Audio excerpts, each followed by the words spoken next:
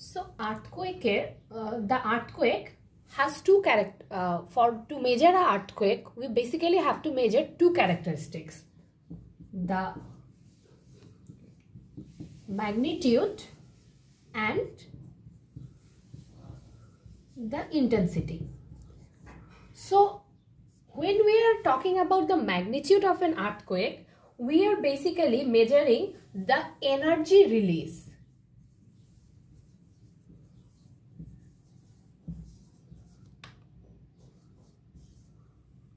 And intensity is basically the strength of shaking.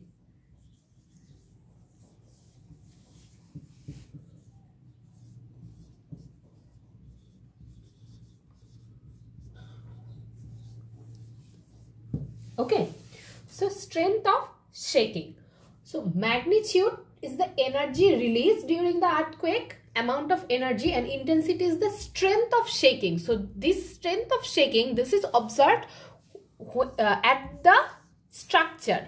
Okay, so same structure, same earthquake in different structure, both of the structure will shake differently. So the intensity will be different at each of the structure, but the magnitude for a same earthquake will be same, because when it is generating, the energy release will be the same. So magnitude same, intense for the same earthquake, magnitude will be fixed value, intensity can be different. Intensity, when if you are standing in a one-story building, the intensity, if you are standing in a 20-story building, the intensity will be different. Okay, so this was the concept of magnitude and intensity. So now we will do a math on earthquake magnitude. So earthquake magnitude that is measured in Richter scale.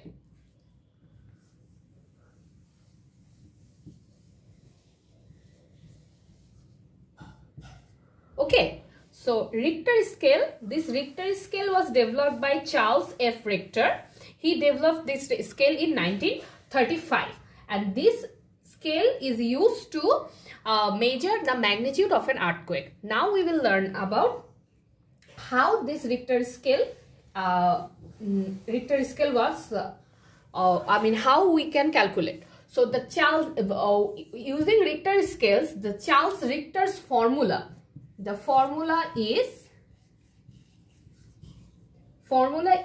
M. M is the magnitude of an earthquake, that is log A plus 3 log 8t minus 2.92.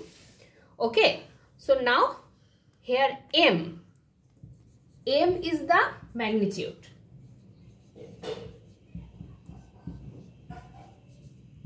So A is basically, I have already stated about seismograph. So you remember seismograph, and when we are talking, when the seismograph is vibrating, it creates a pattern, right? So that vibration, that oscillation, this amplitude, this displacement is A. And so A is basically the maximum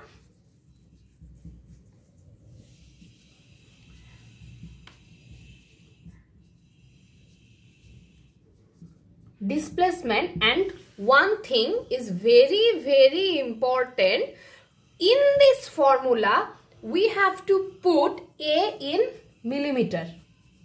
This is very, very important. If I give you displacement in inch, you have to convert it in millimeter. If I give you in meter, you have to convert it in millimeter. If I give you in centimeter, you have to convert it into millimeter. Always you have to put A in millimeter unit. In this formula, you have to put A in millimeter unit. So if I give you 1 inch, you have to convert it into 1 inch is equal to 25.4 millimeter. So you have to write down 25.4 millimeter. Okay, you have to convert, and you have to always give answer A in millimeter. Now 3 is 3, log is log 8 and T. So T is basically, so let me write in here.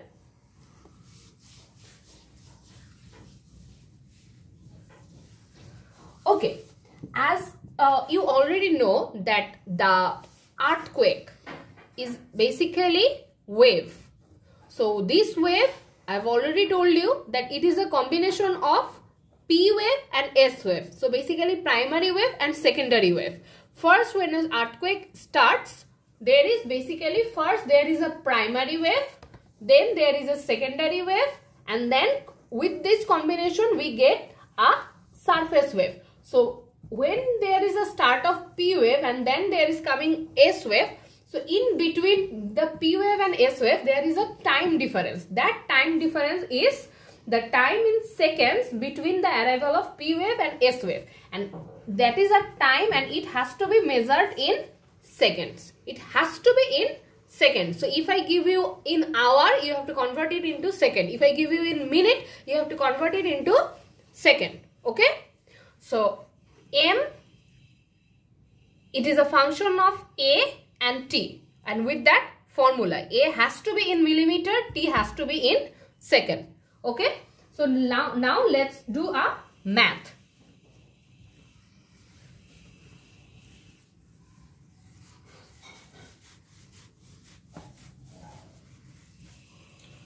So the math problem is, if the maximum displacement is 23 millimeter and the time between the arrival of P wave and S wave is 40 seconds, calculate the magnitude of the earthquake.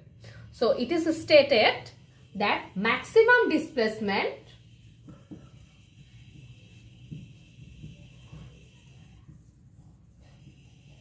for an earthquake, the maximum displacement measured in a seismograph machine A is equal to 23 millimeter, and the time between the arrival of P wave and S wave, so the time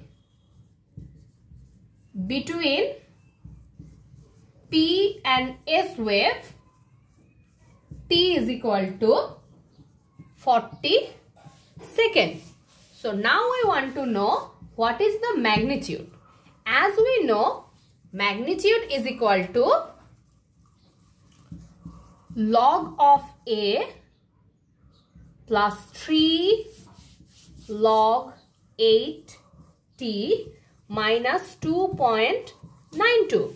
So if I put the value log, then the maximum displacement, let me check, it is 23, and what is the unit? It is millimeter. So as I have to put only in millimeter, it is okay. I don't need to convert. So I am directly writing 23. Okay. Plus 3 log 8 into now the time difference between P wave and S wave, and it is given 40 seconds. So 40, I can write 40. Is it in second? Yes, it is already in second. So I don't need to convert it again. So I can directly write 40 minus 2.92.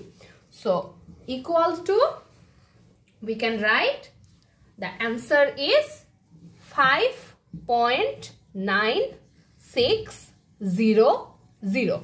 So it is very important that when we are writing displacement in Richter scale, magnitude in Richter scale, you always need to write up to 4th decimal point. If there is no 4th decimal point, you just have to write zeros. Okay, always you have to write up to 4 decimal points when you are writing in Richter scale.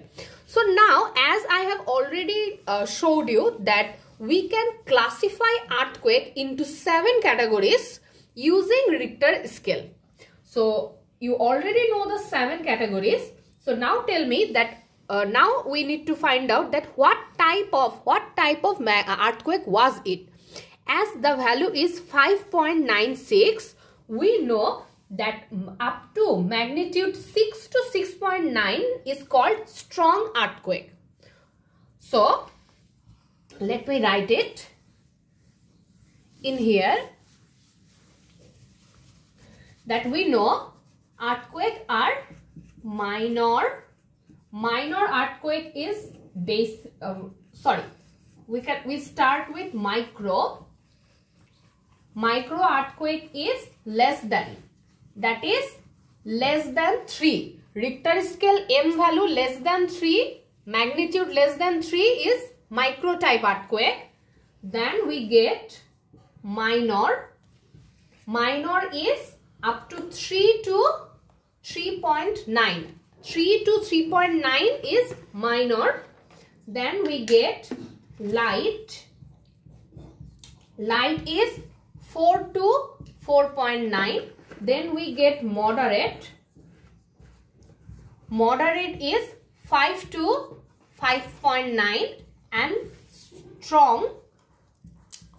Strong is 6 to 6.9, and after that we get major. Major is 7 to 7.9, and lastly we have great. So great earthquake is greater than 8. Okay. So now look at here. Our earthquake value is 5.96. So 5.96 do not fall in the moderate range, because 5 up to 5.9 we can call moderate, and strong starts from 6, but it is 5.96. So what we will write? We will not write that it is moderate. We will write it is strong, because it is close to 6. It is greater than 5.9. So we can write it is strong. So the type is, it is a strong earthquake. So that will be your answer. You have to write down the Richter scale value, and then you have to, using this chart, you have to classify your earthquake. So for doing your math in the exam, please keep in mind that you have to put A in millimeter, the displacement in millimeter, the time in second in the formula, and you have to classify the math using this Richter scale classification. And also you must write up to 4 decimal points. Richter scale value up to 4 decimal points. If you do this, you are good to go. This is a pretty simple math. I believe that you can do it. Thank you.